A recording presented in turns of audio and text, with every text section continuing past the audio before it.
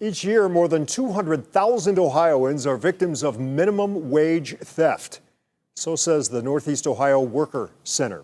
Experts say lost and unpaid wages can come in all forms. And News 5's Clay Lepard shows us the problem's more widespread than you might think.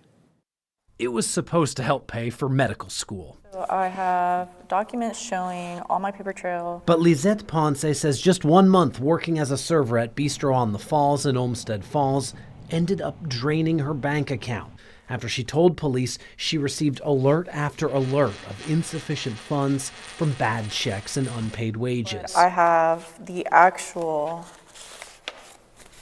checks that he bounced to me. Now she's suing her former employer along with filing a written statement with police to try to recover all the money she says she lost. It is a lot of money, and I don't understand how anybody could take advantage of anybody. Olmsted Falls police confirmed to News 5 an investigation into unpaid wages at Bistro on the Falls is ongoing. News 5 spoke with the owner on several occasions and his attorney, who said they're working to pay the employee back.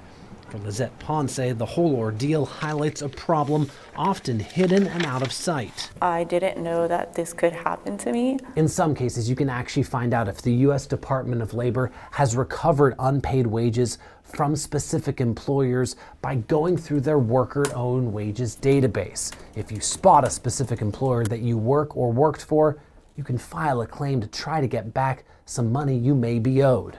We asked, and back in January, the Department of Labor provided News 5 with a list of every Northeast Ohio business listed in their database. A list consisting of dozens of businesses and more than $300,000 across industries such as home health care, landscaping, food, and even ironically, peace of mind. The issue is far more prevalent than that. Like a game of whack-a-mole, attorney Joseph Scott made a career out of fighting employers over lost wages and recovering millions in the process. Wage theft exists in pretty much all industries. It's one of those things where we're going to have to be forever vigilant. Here's what he says most commonly occurs when it comes to wage theft. Number 1, daily paycheck deductions for a lunch that is never really off the clock.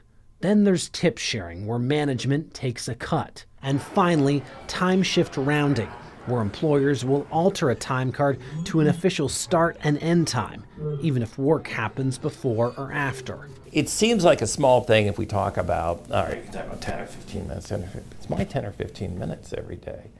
And that adds up over the course of a year. No court ruling or police investigation will recover the time Lisette Ponce has spent fighting this case. I do want to stop this from happening. I don't know how far we're going to get through this. She's hoping the value in all this comes from setting an example for the future.